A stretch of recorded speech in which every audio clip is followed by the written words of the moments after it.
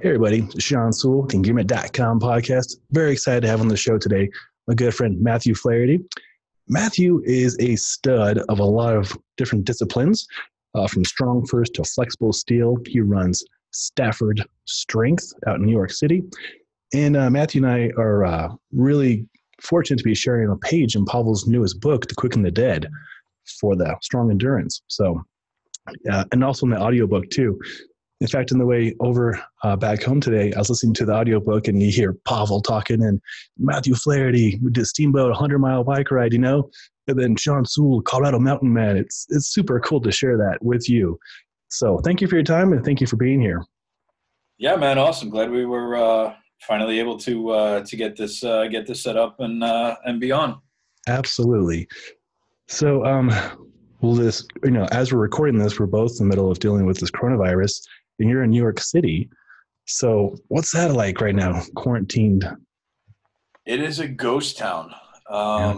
They are considering doing, I forget exactly what they called it, but within the next 48 hours, you can only leave your home for basically medical needs and emergency going to the store, 10 people in the store at a time.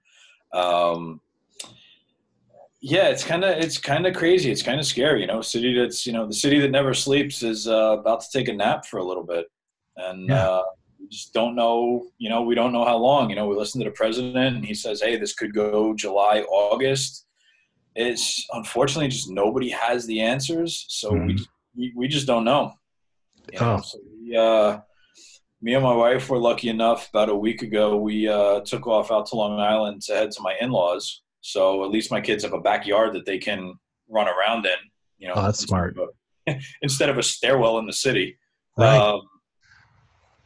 But yeah, we don't know what's going on. And it doesn't seem like anybody really does either. Yeah, it seems to be evolving so quickly and randomly, and it's just hard to keep up with. I was, listening to Tim Ferriss's podcast, and he had some really good information on there. He had Jack on there recently talking about like the emotional and the spiritual and everything about accepting this, and there's a lot of levels to this besides just health, economics. It's interesting times. Yeah, I'm going stir crazy, and my in-laws have a pretty nice setup here for us. I can't imagine being in my 1,000 square foot apartment with the 2 dogs, the 2 kids, and my wife, who I love dearly. Oh, for sure.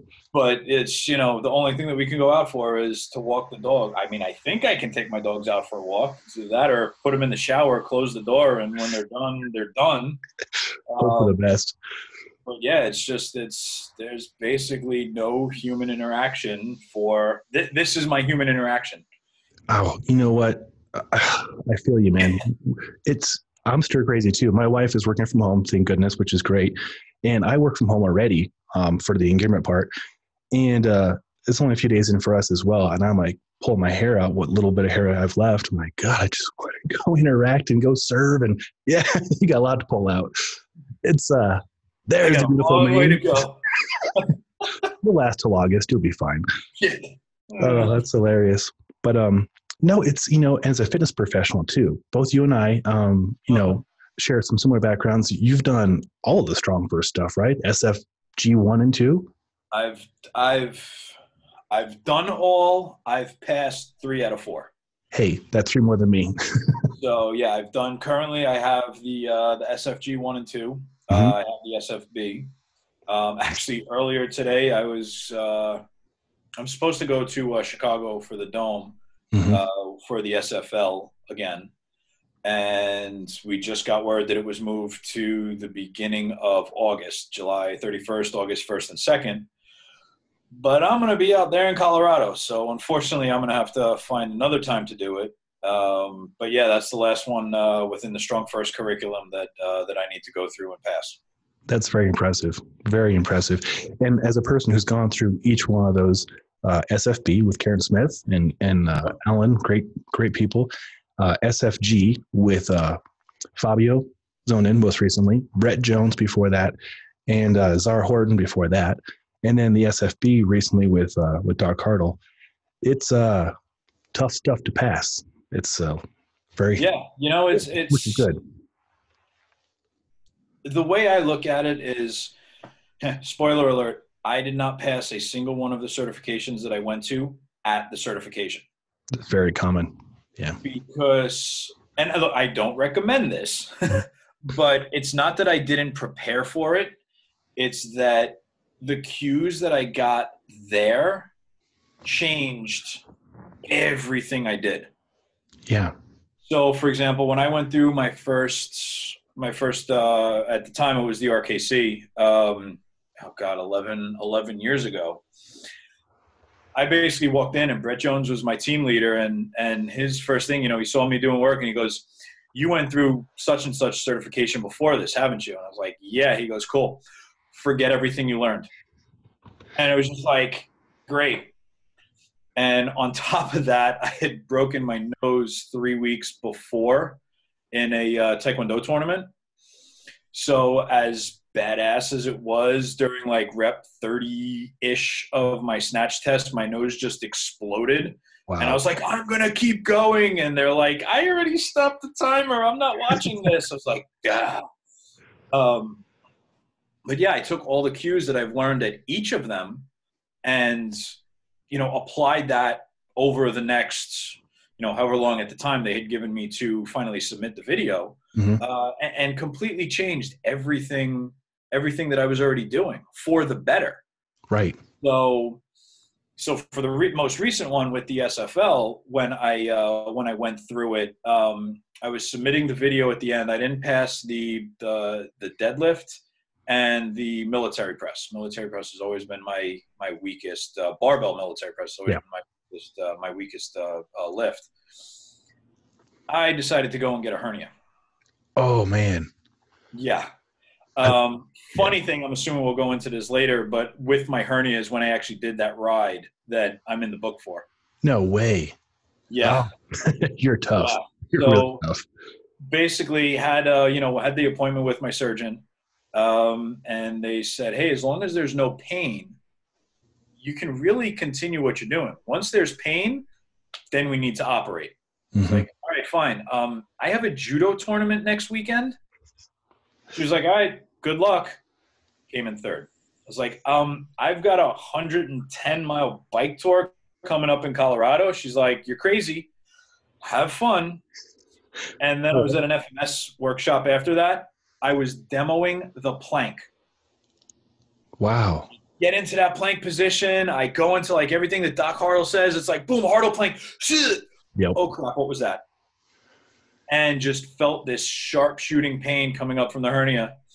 Made an appointment with my surgeon, and she just kind of looks out her office window. I never even saw her. She just looks out her office window and goes, "Thursday, Friday, or Saturday, when do you want to come in?" I like her style.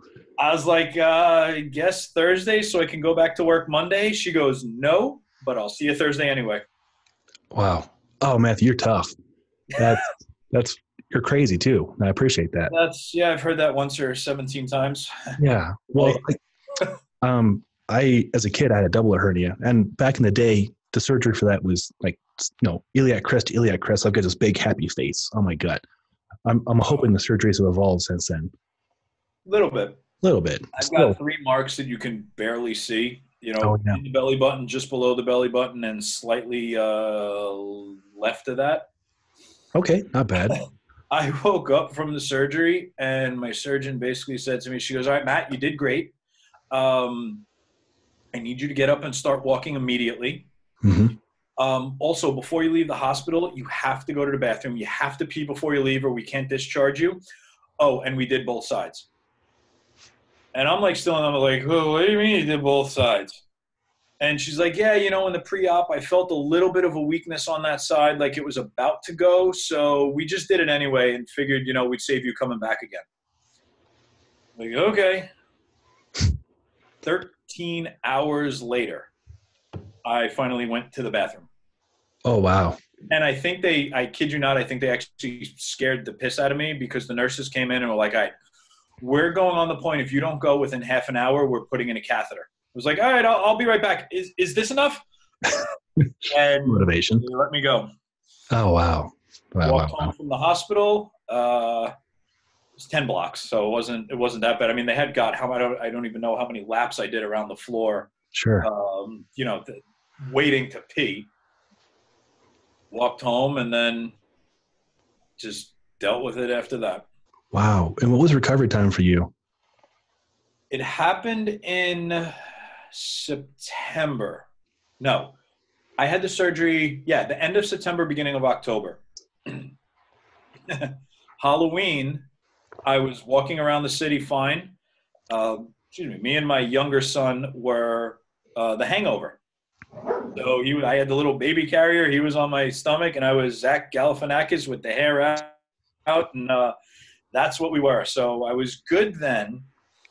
I didn't really do anything until that January. And then my recovery for the program was Dr. Mark Chang's Tai Chang program. Okay. I had it for years. I had the DVD. It was just never training for this, can't do that. Training for that, can't do this. Finally, I was like, you know what? I got 12 weeks. I can do this. And did the program. And then that went skiing in February, was back out in Steamboat in February. End of March, I had finished their program and started lifting again end of March, beginning of April. Wow. Very impressive. Well, my recovery was much slower. I was kindergarten, and I was laid up, and I had a Betamax. That's how long ago it was. Watching like Star Wars and the original Star Wars. So hernias, man, no joke. Yeah. It's funny. I don't even know how I got it. I had done I had gone through Paul McElroy's The Amazing 12 program, and I had put myself through it. So at the end for the photo shoot, I, got to do everything for the photo shoot. And I was like, wow, that's a really weird muscle. Like it must be from all the Taekwondo that I've done. I've developed this really weird muscle on my left leg. And then I had a regular doctor's appointment. And that's when the doctor was like, no, you idiot. That's a hernia, not a muscle. Yeah. And then everything happened. Wow. I mean, in those stories, you covered a lot of territory just to give the background to the listeners of like how much of a badass you are. Not too many people do 100-mile bike rides and the level of stuff that you do. So, well, you mentioned a lot of people in that. Who are some of your mentors and heroes that helped you or inspired you to get into fitness in the first place? Oh man, it's funny. My first degree was in TV video production. Really? That's what I went to school for. High school, walking around to class, and my English teacher at the time, Mr. Esposito, pulled me in and said, hey, we need somebody to work the camera for our HCTV, basically our 15-minute, midday news feed. Mm-hmm. And I was like, okay, fine, I guess I'll do that. And from there, it was kind of like my love for TV video production started. Went to school for that, finished my 4-year degree in nice 5 years, and started working basically with a video company that was filming high school sports. So whether it was for, the family, to make highlight reels for their kid going to college, the high school, next week's opponent, that's what I was doing. Wow. Did that for probably 3-4 years. Started to slow down a little bit. And then my, now father-in-law, basically was like, dude, you live in a gym. Why don't you go get paid to do that? I was like, that's not a bad idea. Yeah. Got my first, training certificate, got my first certification in that. And then, we're going on 10, 13, 14, maybe 15 years now. Wow. That's impressive. 25. I'll be 40 this year. Yeah, 15 years. December will be 15 years that I've been training. Hey, cheers to that, man. That's impressive. I've been there for a while. Exactly. Happy St. Patty's Day. Oh, yeah, it is St. Patrick's Day. Here I am drinking. Side note, first New York City parade that I've missed since 1995. Wow. There's a lot of firsts right now for sure. Yeah. Oh, now I'm depressed. I know, right? Well, So the original question before we sidetrack everywhere else. So from there, started training. Like I said, my father-in-law said, "You're living in a gym anyway," and that was because I was competing full time with martial arts, with Taekwondo. So I had probably a tournament every month. So it was like literally I was training or doing the TV video to pay for my gym memberships. yeah. So did that.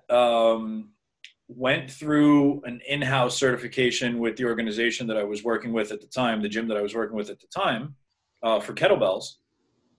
And then a buddy of mine that worked with me said, "Hey, you really want to get in this kettlebells, you need to look at this again at the time, this Dragon Door and the RKC stuff. You know, don't forget this little stuff. That's what you need to do." So I was like, okay, cool. Where and when and how much? Signed up for it. And who was my first instructor? But none other than Brett Jones. Awesome. So yeah, man, to be able to learn from him was pretty surreal, pretty unbelievable. You know, at the time it's like, okay, who's this Brett Jones guy? You know, I've never heard of him. I don't know. Right. But now it's like I look back at it and I was like, that's right, dude. Team Jones. That's the team that I was on. Yeah, that's magnificent. So learned a tremendous amount from him, you know, and then over the years have been asked to assist at a number of FMS events. So I've worked with him a lot as well, you know, got to kind of pick his brain on you know, some lunch hours and during the event. So he's definitely been somebody that I've learned a tremendous amount from. Mm-hmm. Following that, then went to the RKC, went to the level 2. And Doc Chang was my team leader there. And it's kind of cool because I was in Korea a couple years ago with John Ingham and Doc Chang. And, you know, we're out one night at dinner. And it's like I'm sitting there at the end. I looked at Doc. I was like, this is pretty cool because I've gone now from being one of your students to one of your assistants to, dude, I'm sitting here having dinner with Doc Chang. Yeah. And that was cool. So, you know, him again as well with, you know, everything that he's done, learned a tremendous amount from him. Oh God, who else? John Ingham, again with Flexible Steel and, you know, StrongFirst as well. I've probably assisted him more than anybody else within the organization. Wow. Learned a tremendous amount from him, you know, within StrongFirst, you know, all of their courses, as a martial artist, within Flexible Steel as well. So honestly, I think those three have pretty much been the biggest influences on what's created this. Man, that is so cool on so many levels. I mean, anybody in the fitness industry knows who those people are. And especially, I would hope so. I would hope so too, right? Otherwise, I probably wouldn't trust him, honestly. But yeah, Brett Jones. I had the chance of learning from him. He was the master instructor, and the way he coaches and teaches, it's subtle and effective. I liked it. Yeah, just a great person. Great person. Yeah, you know, there's no sugarcoating it with them. It's like, dude, you're doing something wrong. They're not, you know, you're not going to hurt my feelings. Tell me what I need to do to get better. I don't care about, oh, this looks good, but dude, just tell me, like, no, that looks like shit. This is what you need to do. Yeah. And that's honestly what they've done. Yeah. You know, I learned something this last year that really blew my mind. Niceness and kindness are not the same thing. So previously, I think a lot of people, myself probably included, would be very nice and very kid glove almost. Whereas a kind person will be direct and give you what's best for you. Mm-hmm. And they're good at that. They're kind. Yeah, absolutely. Absolutely. You know, hey, this is what you need to do. You know, I'm not going to go cry because I failed both certifications at the time. Like, tell me what I need to do to put this into place and get what, you know, the end goal is. Yeah. And that's what they've all done. Exactly. And, you know, to your credit here, I failed every one of them. I've done them multiple times. And I enjoy failing it because I don't want to go in and just get something. I want to know how I can get better so I can coach better. And it comes in handy every day when I'm coaching. And again, the people I seem to attract and work with, thank goodness, aren't there for emotional cuddling. They want to get better themselves. Yeah, people, they've either learned the hard way or they knew beforehand that, I'm going to be, I'm going to be straightforward, and I'm going to tell you what you need to do, whether you want to hear it or not, whether you like it or not. Yeah. This is your end goal. If you're doing this, you're not going to get to this end goal. Mm-hmm. Like, there are some people that whatever, I can tell the story. I've told some people straight up, all right, if you keep going on the path, this is the best you're going to get. Forget what you want to do. This is all you're going to get. If you want to get here, these are some of the changes that we need to make. Some of them have made those changes. Some of them haven't. Mm-hmm. The ones that have made those changes are still working with me. And that's ones that haven't, it's like, oh, well, like you said, I need that person that's going to, just tell me everything's okay. Look, I'll tell you everything's okay when everything's okay. But when it's not okay, I'm going to let you know that it's not okay. Yeah. And here's what you need to do. Oh, I'm glad to hear that from their professional. And that's why you've been in business for so long. Yeah. It's true. And when I first started training, it was not quite as long ago as you. I think it's 11 years now. And at first, you're taking any kind of client, right? Or any kind of student. And sometimes, very oftentimes, they're not the best fit for you, and vice versa. And it's like an emotional or time vampire. And it would take a lot out of me, and I come home almost worthless. So now I've learned to interview the process of the potential student and let them interview me and get to know if it's a good fit.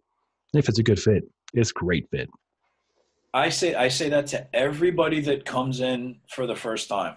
It's like, hey, all right, great. They reach out to me via the website, for, wherever. They find me. Hey, I want to come start training. How much are you? Cool. What I want you to do first is come in. Mm-hmm. I want you to see the facility. Because for some people, this may not be the facility for you either. That's a good point. I want you to talk to me because I want to make sure that I'm the person that you want to spend all this money on and that you want to be training with. Mm-hmm. And then the third part of that, I want to make sure I want to train you. It's a very important part. I say to people, it's like, look, it's like, oh, who do you work with? Look, I can work with pretty much anybody that comes in to see me. But where has my education gone? Mm-hmm. Who do I enjoy training? Who is going to work the best with me in the facility that I'm in? I'm trying to think, like right now, like while I'm out on Long Island, I have a couple of clients out here, a couple of students out here. They all have different goals, but they know the kind of coach that I am, the kind of trainer that I am. I know what they're willing to do, so I can work with them. Yes, I can work with you on, you want to lose 100 pounds? Great. I can work with you on that. You want to be better at tennis? Awesome. I can work with you on that. You just want to be the best you can be? Awesome. I can work with you on that. Yeah, they're three completely different people. They're three completely different skill sets as well. Mm-hmm. But we mesh, we work together. You trust me in the process. I trust you in the process. We can make this a process and continue with this relationship and go forward with it. So that's beautiful. I can work with anybody, but who do I enjoy working with? Who enjoys working with me? Right. Very important. And I'm glad to hear you say that too, because I see a lot of fitness professionals, especially when they are going into it, like, oh, I'm going to work with this population only. And the reality is it's not that, right? It is and it isn't. Like, look, if you look at all of like my education, my master's degree and the majority of certifications that I have, they are geared towards working with athletes. Mm-hmm. Population I enjoy working with. It's the population I like working with. That's where my education has gone. But if you're willing to put in the work, okay, fine. You may not be an Olympic athlete, a national athlete, whatever. You may just want, hey, I just want a better quality of life. All right, look, here's the style that I train. Here's how I train. If you're cool with that, I can work with you. Right. And that's how my business has been. I dig that. No, I think when I was going through, I went to a trade school for fitness in the first place 11 years ago, and we went from like 40 students down to maybe 8 that actually graduated. It was great because you got to weed out the people who weren't really in it, just like in StrongFirst, right?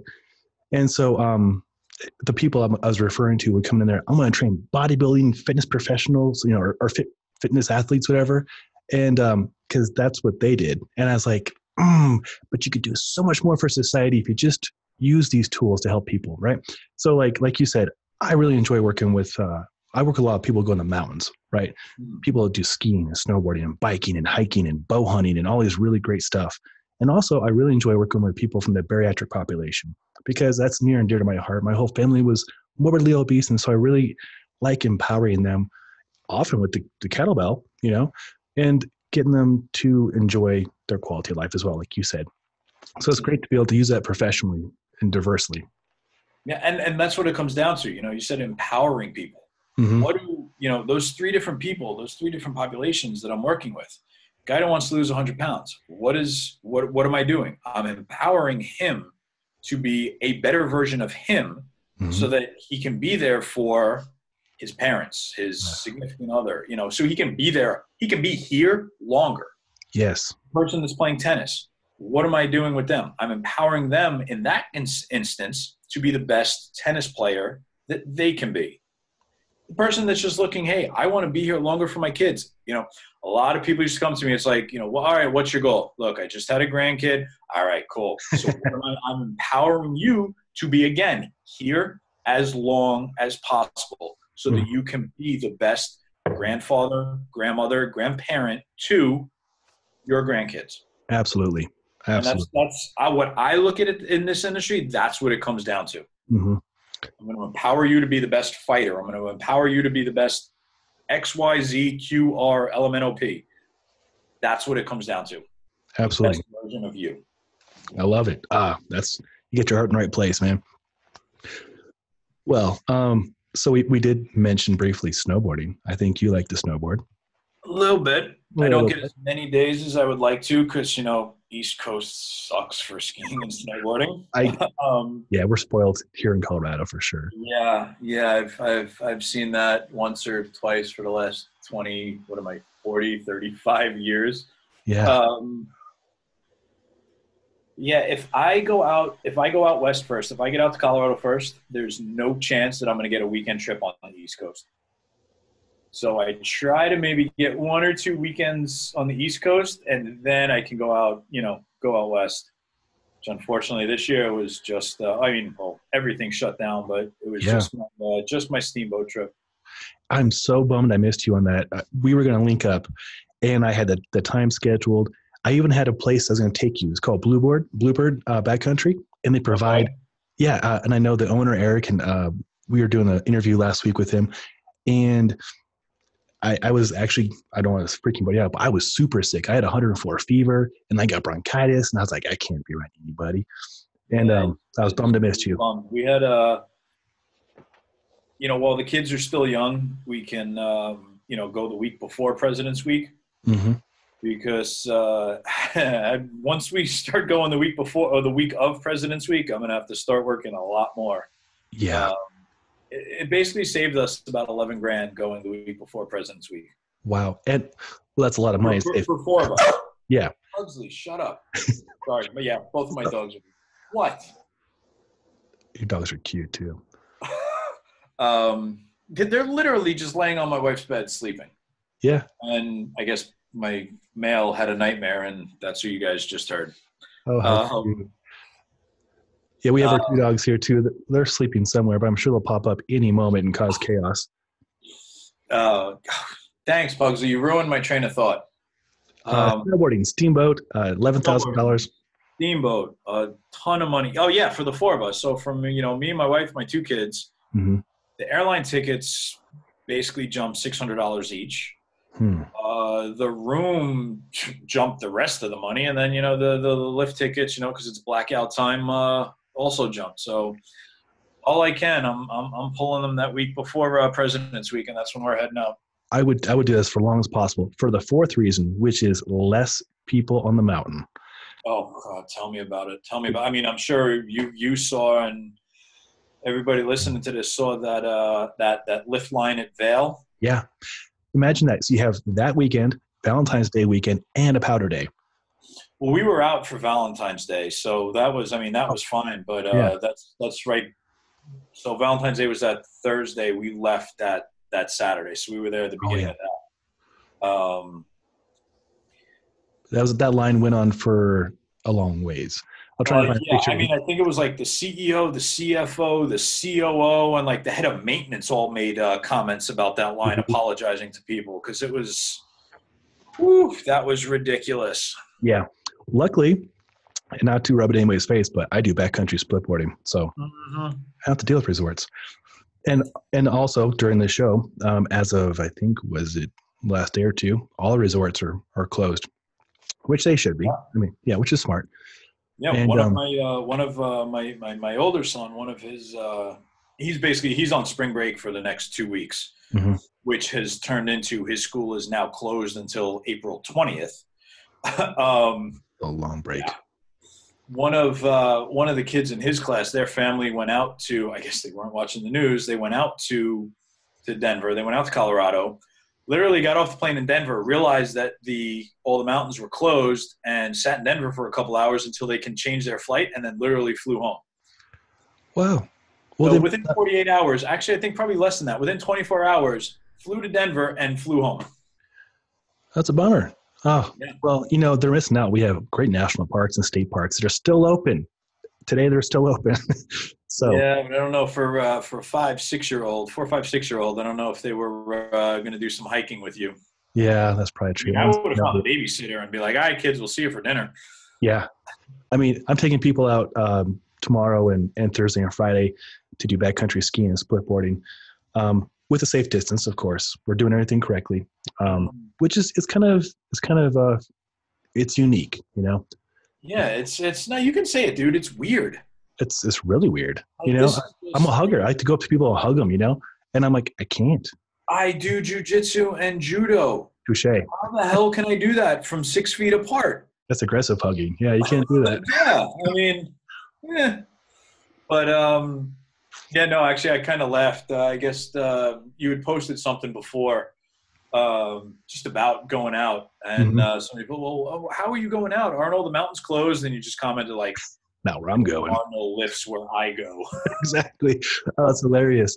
Well, I'm glad you saw that. And it's true. I want people to know, I want to empower them that you can still go outside. You don't have to get on the chairlift. You can go put on a pair of snowshoes. You can go to tons of state parks around here and open spaces and walk your dogs and take the kids out. I know I was walking my dogs this afternoon and I saw a neighbor, and he's a principal for a grade school, and he's got like 5 kids. And he's playing basketball, and, the weather is still nice out here. I think this is going to be a nice opportunity for us all to learn what's important, how to adapt, be a little more appreciative, and, and build character. Like I said, it's, I can't even say that the weather's been nice here because it was like 30 yesterday. It's 60 today. I think it's going to be another 20 tomorrow. It's like, that's really wonky. I can't tell if this is, COVID-19 or the flu or allergies rather. I'm not sick. I got the flu. I sneeze often. Yeah.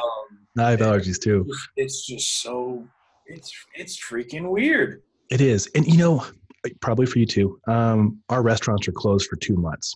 And that sucks for a lot of reasons. A lot of my good friends, especially in the fitness industry, a lot of our spouses work in service industries as well, retail or bars or restaurants. And I feel for them so bad. At least I have like 5 jobs, so I can like leverage different things. None of it's making up for the lost income, that we're experiencing right now, but we'll find a way to get through. Long story longer, it is a very challenging, it's very, very spooky, very weird time for sure. And then, like you said, new information coming in, new press conference. Oh, this is now off limits. You can't do this. You got to do that. Interesting stuff. Yeah. No, we have the restaurants. Restaurants are closed too. Restaurants, bars, nightclubs, gyms. Broadway is completely shut down as well. Restaurants can just do takeout and Delivery? And delivery. Mm-hmm. I mean, they basically have like, the police caution tape up all around seating areas. Wow. Last I heard, unless they changed it again, I mean, it went from, groups of 50 to groups of 25. I think the last I heard it was groups of 10. That's what we have 10. Yep. And that's what we basically are dealing with for the next, I wish I knew. Right. Like right now it's nice and quiet in here. My wife is visiting her sister and she has 4 daughters and a husband and her mother's up there. I'm like, if I come, that's pushing past 10. Mm-hmm. Also, I wanted to see you. So Yeah. it's nice. But yeah, it's unique, and she has a birthday party. It was going to be this weekend. I'm like, the hell you do? Like, we will postpone that and celebrate at a later time. Yeah, adaptations. Yeah. Hey, look, you make the best of it. I mean, I've For sure. a whole bunch of stuff that I've been procrastinating and putting off for forever. And it's like, all right, well, while I'm kind of cooped up for God knows how long, here's what I'm going through. Right. This is a great opportunity for a lot of people to do stuff like that. Online courses. Like I enrolled in 3 today. And then, chance for me to read more. I play guitar, can practice more Metallica. A lot of cool things. I can do more podcasts now. Like this is great interaction, right? This is fun. And hopefully people will find that. I mean, my computer's 6 feet apart too, if that counts. You could. There's a lot of things I think we're going to adapt to. Well, is there anything like you're looking forward to learning about or taking courses on? I've signed up over the last couple months. I've signed up for a couple of different courses with Athletes Acceleration. Cool. So finally going through those courses.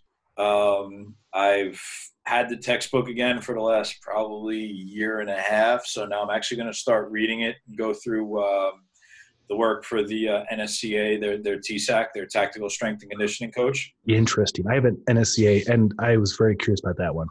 Yeah, it's actually funny. I posted in one of the groups. I was like, look, I've got my CPT, I've got my CSCS. How long should I put into reading this textbook? Mm-hmm. And it was weird. It was like the majority of the answers were, go take the test next weekend. It's like, wait, what do you mean go take the test next weekend? It's like, all right, any of the workout questions, the answer is carries. It's like, wait, no, hold on. Like farmer's carries? I haven't worked with this population yet. I have the textbook. Well, let's just go through it. Mm-hmm. And they're like, no, you're good. Go take it next weekend. I was like, cool. I'm going to take 6 months. Yeah. I want to be prepared. Look, I got the textbook. I want to read it. I want to go through it. Yeah, so far I'm like through the first 4 or 5 chapters. A lot of it is review, but that's also good because it's stuff that I haven't gone through in 10, 15 years, some of it, because a lot of it is, it's not how I talk to the athletes and the students that I'm working with. I don't talk about mitochondria and this and that. It's like, why am I doing this? Why? Because this is what you want to do in the long run. Yeah, trust me. So kind of going through the basics again, mm-hmm. Putting on that white belt again, going through the basics has just been really cool. And whenever I actually can take the test, I'll sit and take it. That's awesome. I'll pick your brain about that. I'll be very curious. Well, speaking of courses. I don't know. I mean, they're behind me right now. Like I'm doing a bunch of stuff with Heroic Sport and their Indian club course. So I've got I'm not aware of that yet. I will look bigger clubs behind me. I got introduced with them via one of their handles. So they have what they call the Palavandal, which is basically a handle for an Indian club that attaches to any standard water bottle. What? Okay, I just pulled it up. Up to exactly. I'm watching your reaction on the screen. That's so genius. The handle is attached to a water bottle up to 3 kilos, up to about 6 pounds. So I got in contact with them. I became one of their ambassadors, and I was like, well, you know what? Let's kind of see how you're teaching them too. Because I do the Indian Club stuff with James Needlinger and the Flexible Steel Indian Club's course. But it's like, hey, let's kind of see what else is out there. So the cool thing with this is it got me doing a lot of the things with 2 hands, 1 club, heavier clubs. So that was really interesting as well. So just kind of diving into that, going through some of their stuff, getting in touch with Philippe Thiel and going through some of the stuff with the Pro Bar. So yeah, so look, I've got hundreds of things that I want to go through. It's like, all right, if this quarantine goes on for as long as possible, I can do everything I want. But if it ends tomorrow, I'm happy, but kind of screwed because I just kind of signed up for a lot of stuff. And yeah, but you have more stuff than I have. I am really impressed, Matthew. I didn't know Flexible Steel had Indian clubs. I'm learning a lot. This is great. Well, Flexible Steel. So all right, Flexible Steel. So again, John Ingham's baby. Met him doing a 1-day kettlebell workshop. Basically just showed up and was like, all right, I'm assisting you. And he was like, all right, cool. I need an assistant. That was probably 11 years ago. And again, another cool guy that's kind of in my phone that, was lucky to kind of look up to at the time. Be like, all right, I don't know who this guy is, but I'm going to help him teach some kettlebell stuff. And it's like, oh, this is who I'm helping. Sweet. Yeah. He's got the Taekwondo background like myself as well. So it's like we really hit it off. Been to Korea a bunch of times with him to teach some StrongFirst courses. That's incredible. And then, started doing his Flexible Steel stuff, went through it actually a couple of times. He called me into New York one time to assist and kind of surprised me and the whole class with, he's like, hey, I was going to announce this tomorrow, but may as well just announce it today. Matt Flaherty is one of our newest master instructors. And I was like, did you want to talk to me about this first? I mean, I'm cool with it, but yeah. Sweet. So I've been teaching the courses. Within the Flexible Steel community organization, we have 3 courses. So we have our Flexible Steel, our level 1 and our level 2. And then we also have our Indian clubs, which is really spearheaded right now by James Needlinger, who is, I'm probably butchering his last name. Sorry, James. He's actually in Hong Kong. He's living there for a while. But he teaches the Indian clubs course. So the level 1 workshop is all about being flexible. So a lot of people find, I want to be strong and I want to be flexible, but they haven't figured out how to mesh the two together. So it turns into this awesome, I'm super strong, but I'm extremely tight. So then we work on, great, I've built all my flexibility, but crap, I've lost all my strength. Well, Flexible Steel is about, no. How do we get both? How do we get strong and flexible at the same time? And then how do we get strong in those end ranges of motion, in those odd positions? It's like, yeah, great. I am super strong just doing a shoulder press, standing up, driving through the floor, quads tight, ass tight, abs tight, pushing a bar overhead. Great. How can I maintain that same strength overhead sitting in a split in the bottom of my squat position, doing a side lunge or a Cossack squat and then pressing from there, which guess what? Makes my standing, driving my feet through the ground, squeeze my quads, squeeze my ass, brace my abs, making that standing military press that much better. I'm so excited. I am so excited about this. So that's what the level 1 and the level 2 is all about. So the level 1 is going through that flexibility and mobility protocol. And then the level 2 is the strength component. How do I increase on that, but then get strong in those end ranges of motion? Oh, I am so excited to take this. September 20th in Denver. September 20th in Denver. Yeah, man, I'm super excited about that as well. And you're going to be there, right? I mean, as long as I can still be there, yeah. Dude, flights and everything. Well, flights are booked. The hotel's not booked yet. Yeah, bike tours. I'm still trying to figure out exactly what I'm doing that weekend, but yeah, no, I will. I will be there.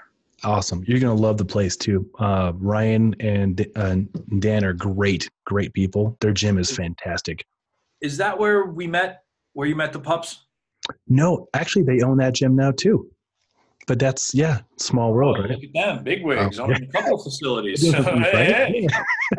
Actually, that gym was being run by our friend Justin Arewa, who's a StrongFirst man as well. And he's getting into backcountry snowboarding this last 2 years. And he was managing that gym at the time, which is why the StrongFirst SFG was being held there with Fabio and Doc Cardle. And you came by, which was very nice. We brought the dogs, and that was a good time. Yeah, that was on my drive back to New York. Yeah, gosh. Was that from the trip down to Steamboat? And did we have dinner over there? There was multiple stops there, but yes, that was the trip that we met up a couple days prior. That's right. In Steamboat. Oh, that was fun. Yeah, it was at the Cook Your Own Steakhouse. I've been telling everybody about that. They're like, what is that? It's like a 8th Street Steakhouse. Hibachi.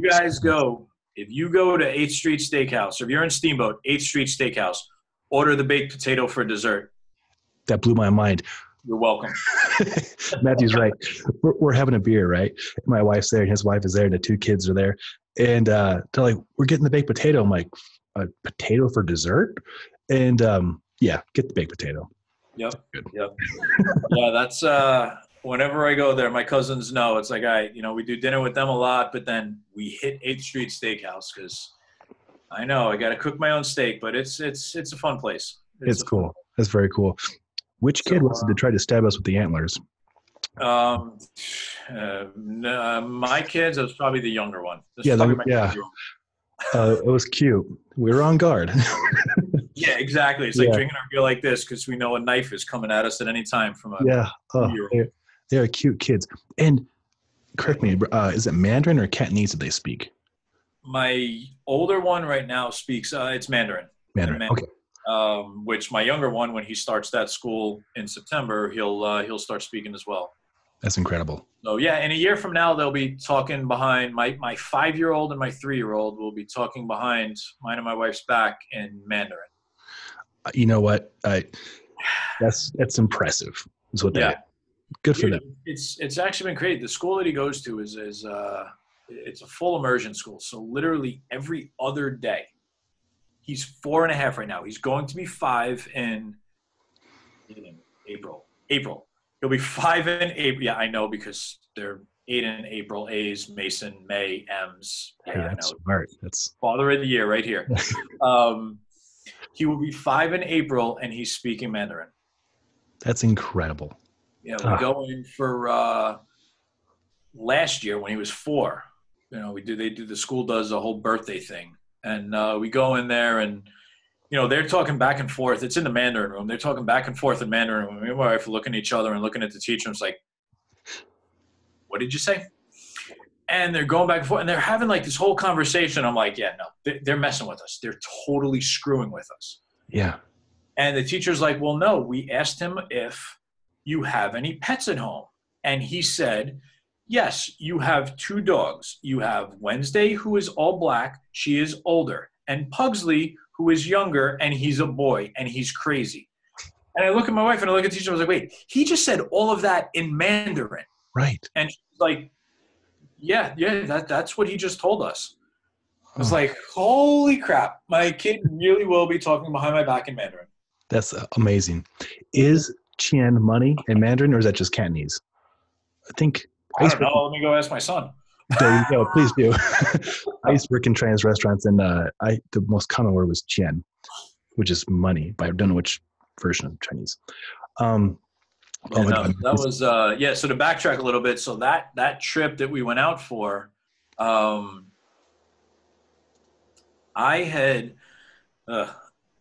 been trying to plan. I did was that the Tour de Steamboat? No, never mind. I've been trying to do a bike ride. Had a lot of whiskey. I've been trying to drive out to Colorado for 4 or 5 years now. Mm-hmm. And when I initially planned that trip, 3 weeks before I was supposed to leave, I was going to drive out to Steamboat, do the tour to Steamboat, hang out for a little bit, and then drive back. But right before I left, found out that my grandmother was sick, and that basically she didn't have that much longer to be around. Mm-hmm. So canceled that trip. Got to see her, a ton. Got to hang out with her before she wound up passing away. And that was, that was right before Aiden was born. So it'll be 5. So that was almost 5-6 years ago. Mm-hmm. So then it was like, I just trying to find needed the stars and everything to align to make that trip happen. And literally it just never did. And finally this year it all did. So I drove out. I had done the tour to Steamboat a year later, but I flew out, and I guess we'll get to that because that was the ride that was in Simple and Sinister.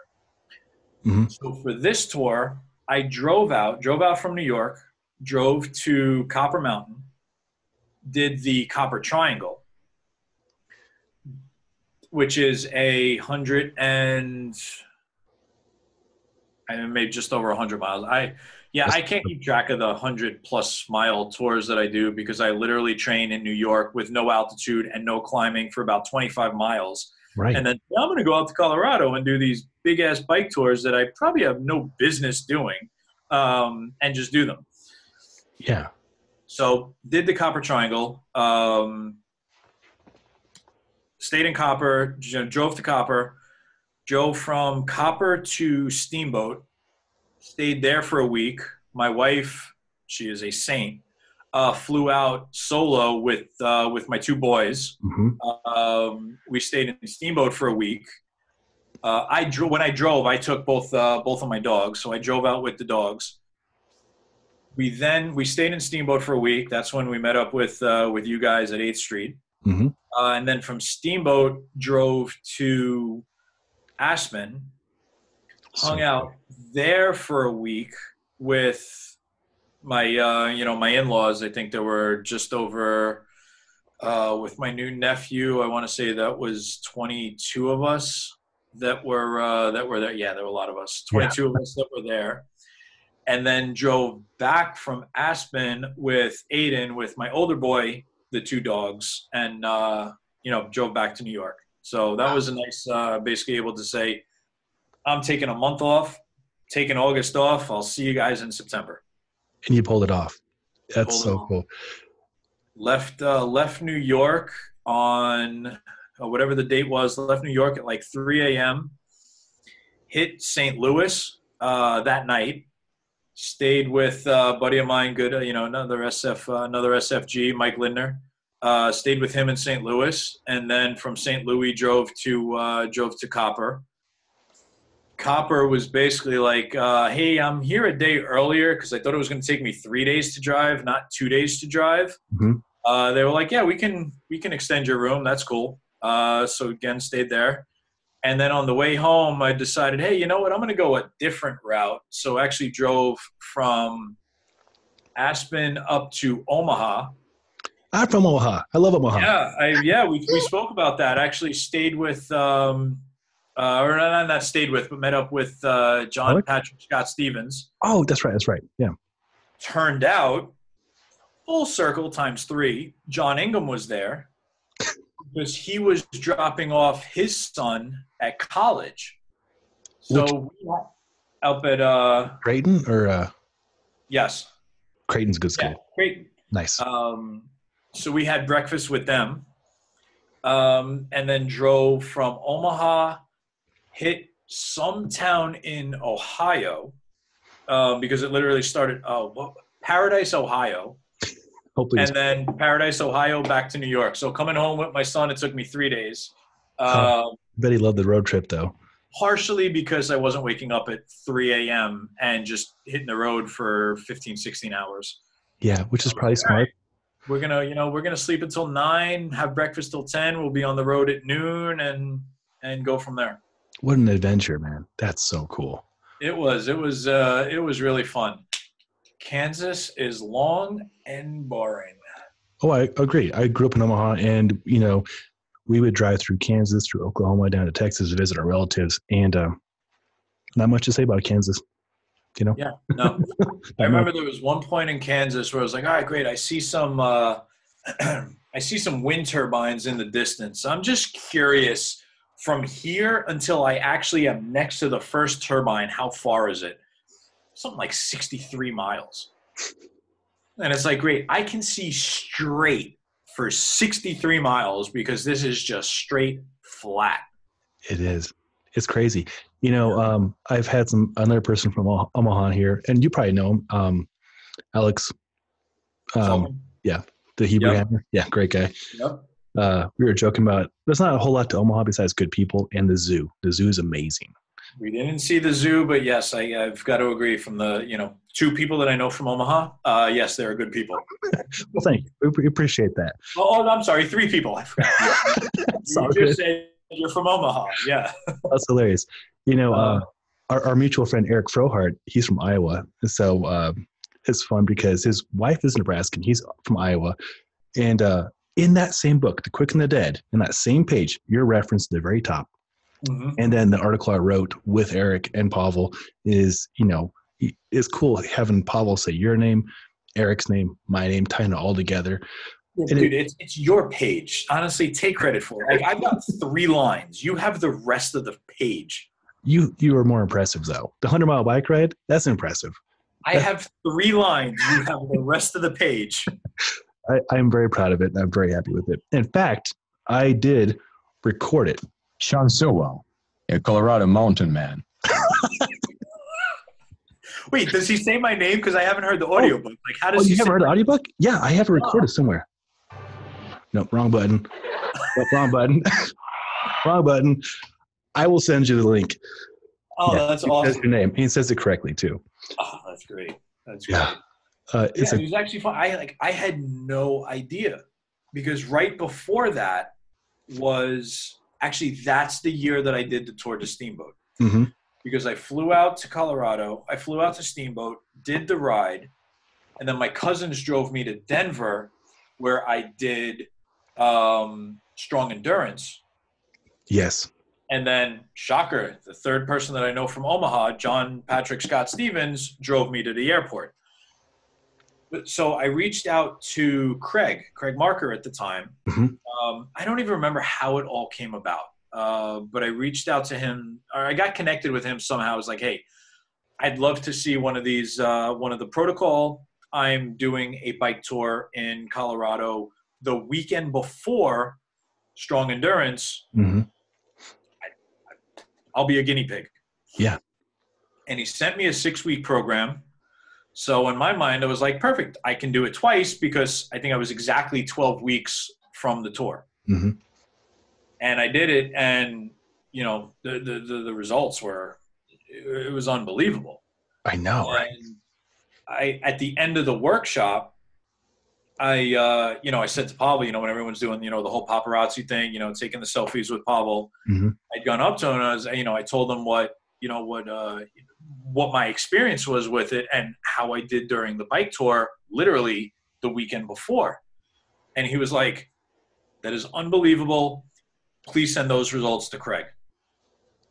And I was like, okay, cool. Mm-hmm. And that was the last we spoke about it. That was the last of anything about it.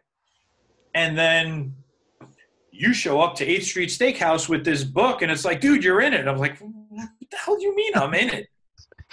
And sure enough, there I am in my 3 lines, and then you have the rest of the page. Well, that's true. Well, thank you for your kindness. But you start the whole thing off. He's like, and then the what the hell effects. Matthew Flaherty, SFB, SFG, SFL. And then he tells the results. And it's so cool. And you're right. As a person who goes through StrongFirst certifications, they do offer that to people. Here's some protocols, do them and report back. And Dr. Craig Marker is usually in charge of that. And it's just so cool what they create, how they research stuff, and then let people like you and me and Eric and other people test them in real world for real world results, not just like in the gym results. And it really works. Yeah. And it was mind blowing because the 2 exercises that I did were upper body. How the hell does upper body translate to hours off a century in Colorado? I have no idea. Like I did banded push-ups and snatches. Mm-hmm. How the hell does that like train my legs to be able to climb these hills, to climb Rabbit Ears Pass, you know, to climb Gore Pass, to get on these climbs on a bike. And it's like, all right, you know, you see these people that post about the what the hell effect, you know, when it comes to, oh, you know, all I've been doing are swings and my deadlift went up. Yeah. Yeah, there's a little bit of a correlation there. You know, it's kind of the same joint actions. It's the same movement. I did push-ups and snatches, and it made my bike ride better. Right. It's so crazy, which is why I'm so much a big advocate for it. And I like to share it with everybody. I train and in fact, my person today, I was training my last person right before this podcast, has what the hell effects too. It's just great to see, right? So yeah, it's again, you know, there's that dead horse. Let's just beat it. I mean, it's making the better version of you. What are you going to do? What can I have you do that's going to make you be the best version of whatever you're doing?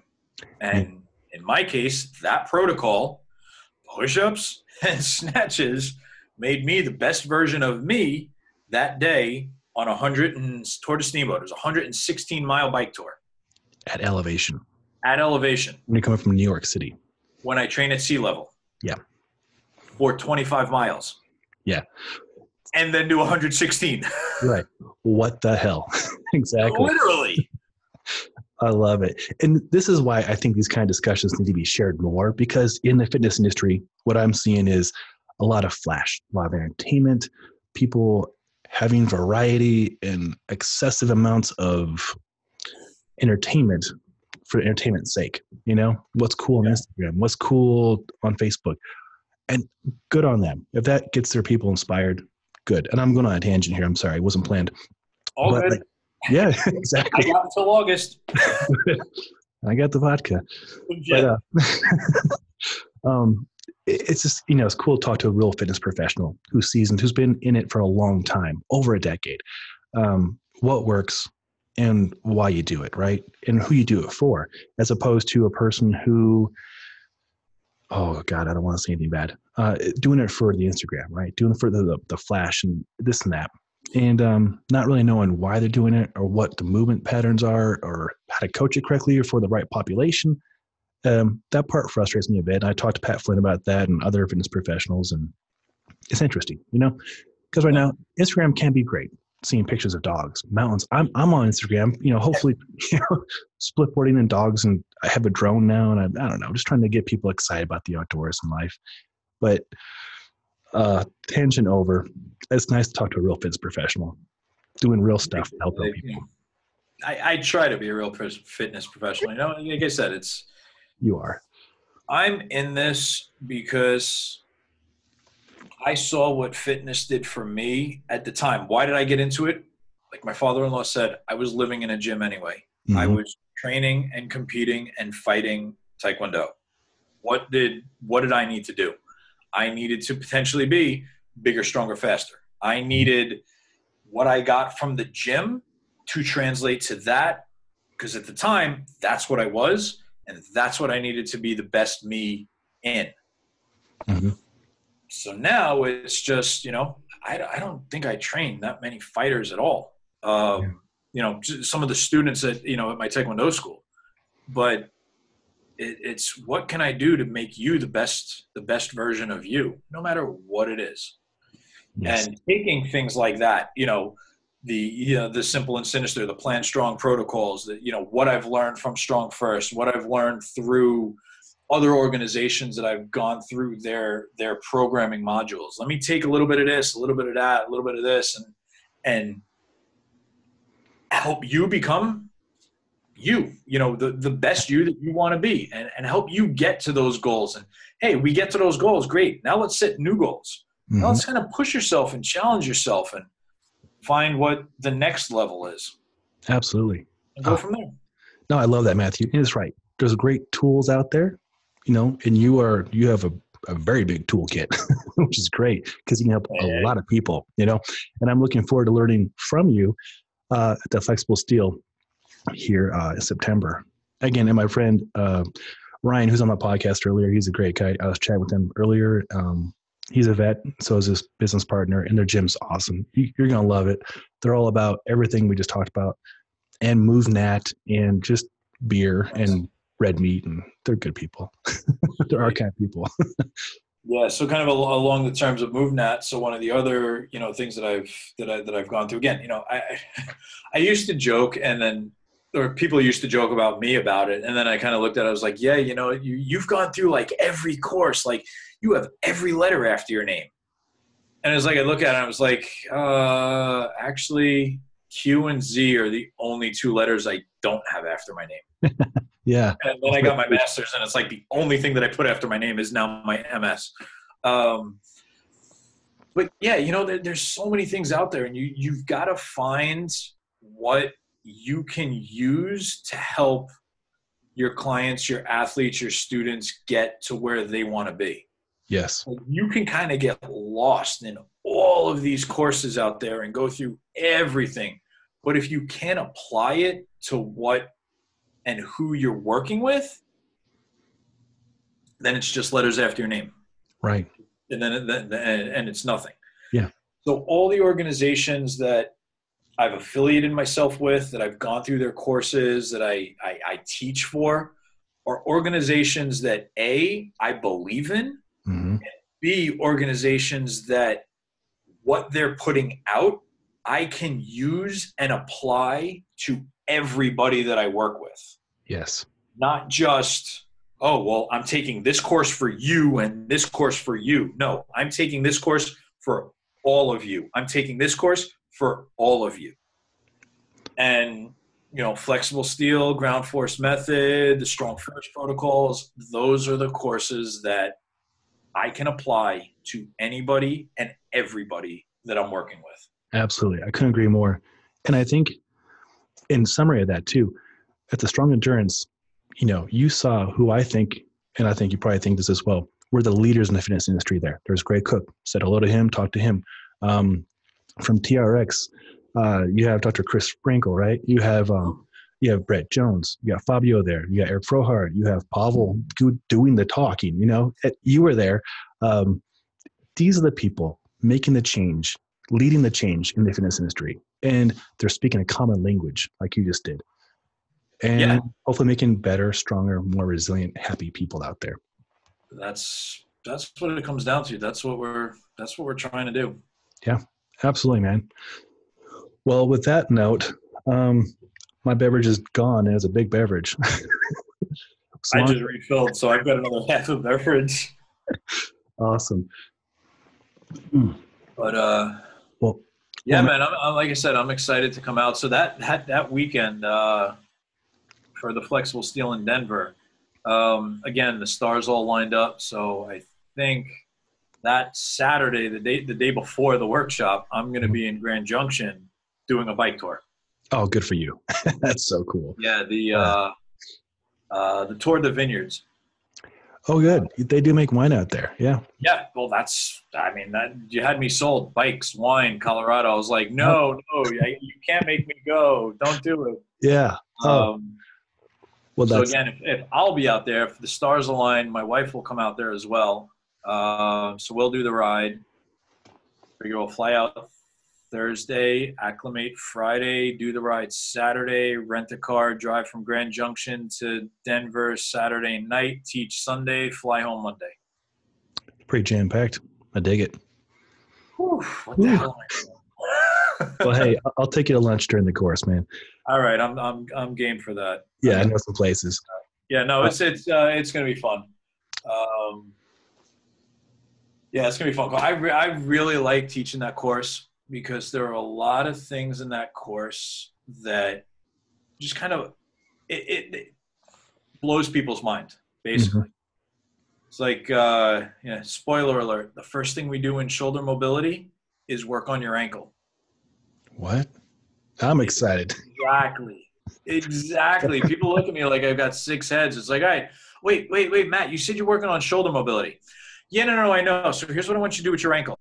Wait, dude, you said you're working shoulder mobility. Yeah. I know. Here's what I want you to do with your ankle. Yeah. And it's like we do that first drill, and all of a sudden it's like shoulder mobility improved. It's like, okay, now I'm listening. Cool. Wow. Now we'll start going up. Now we're going to hit the hip, then the T-spine, then we're going to hit the shoulder. And then all of a sudden it's like, okay, I stopped the range of motion because I got scared because I was going way further than I thought. Wow. I am extremely intrigued. Yeah. I'm extremely intrigued. This is awesome. We taught the course out in California. Had some people do their first working on flexibility, not even working on strength, working on flexibility and mobility, hit their first hanging leg raise. Had some people that actually pressed a heavier bell than they had been before. So basically set a PR in their one person in a double bell press, one person in a single arm press. Again, just working some of the shoulder mobility. Oh, that's incredible. I'm very intrigued. Very excited. It's going to be a fun course. Like I said, it's probably one of my favorite courses to teach. Well, I'm looking forward to learning from you. This is going to be great. We're going to spread the word. You have some fun students. And we're going awesome. Good, man. The more, the merrier. Absolutely. Well, Matthew, before we end the podcast, again, so you're teaching this flexible steel course here in Denver, which I'm going to September 20th at my friend Ryan and Dan's gym, Existence Athletics, great facility. Where can people find you on the interwebs? They can go to my website, staffordstrength.com. It's a good looking site. They can find me on Facebook. Again, the business page is Stafford Strength. They can find my personal page under my name, Matthew Flaherty. Same thing on Instagram. If you want to see pictures of my kids and my dogs, follow Matthew Flaherty. If you want to see pictures and things having to do with training, the workshops, things like that, follow Stafford Strength. I think I'm on Twitter at Stafford Strength as well. I have it linked so that I post on Instagram and it goes everywhere. I know that. Yeah, I think that's about it. Well, great. I'll put that out in the show notes too, so people can find all that. And your website's good looking, and there's a picture of you training, and you have your Instagram feed going to it too, which is very smart. Yeah, that's on the bottom. You can email me, Matthew@staffordstrength.com. There it is. Yes, I named my business after my dogs. They're Stafford Terriers. They are Staffordshire Bull Terriers, and I'm sorry if that's what you guys hear in the background because they are snoring up a storm over there. Oh, they're so cute. At that SFG we stopped by with both of them. Was it Wednesday who sprawled out? Well, they both did, but yeah, Wednesday, my female Wednesday, she's she just turned 8, and then my male Pugsley is he just turns 3 in November. They're great dogs. So yes, if you do the math, I got a dog while my wife was 7 months pregnant. I like your style. Yeah. Well, on that note, Matthew, thank you for your time, man. Much love to you. Yeah, man. No, absolutely, man. Love chatting with you. Hope the listeners got something out of this. And they did. Yeah, man. Hope to see every one of you in Denver. That's right. I'll put the word out. Well, I'll put all links to 8th Street Steakhouse. It's good. Cook your own food. Cook your own steak. Get the baked potato. Exactly. Get the baked potato. Well, awesome, Matthew. Thank you so much for everything, man. Much love to you and your family. And we'll do this again very soon. Same back at you.